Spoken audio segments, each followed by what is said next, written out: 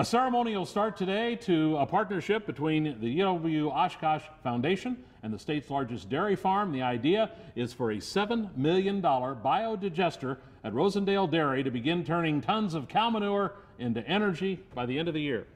The mega farm is near Pickett, just north of Rosendale in Fond du Lac County. So how will it work? Fox 11's Eric Peterson has more. The more than 8,500 cows make the Rosendale Dairy the largest operation in the state.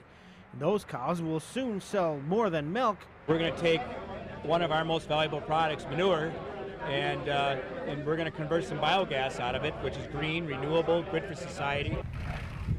Officials held a groundbreaking ceremony Tuesday on the $7 million project. However, construction is already underway.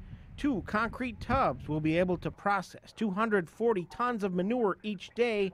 Methane from the manure will be used to make electricity for the local power company, Alliant Energy. The biodigester is going to sell us all of the energy that they produce. It's about 1.4 megawatts of power. It could probably do several thousand homes. The UW-Oshkosh Foundation will own the biodigester.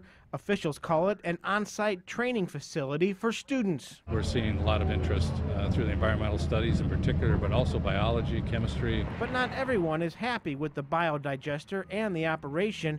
Elaine Swanson has been living here for 30 years. She says the smell from the farm a mile away can be incredible. It will do nothing for the air emissions coming from the huge uncovered pits where the liquid manure is stored.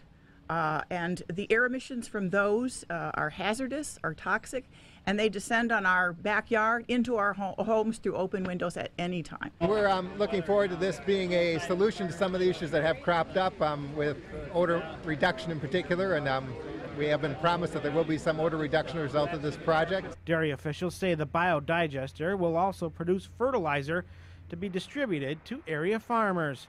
In the town of Rosendale, Eric Peterson, Fox 11 News. And that biodigester is expected to be up and running by the end of the year.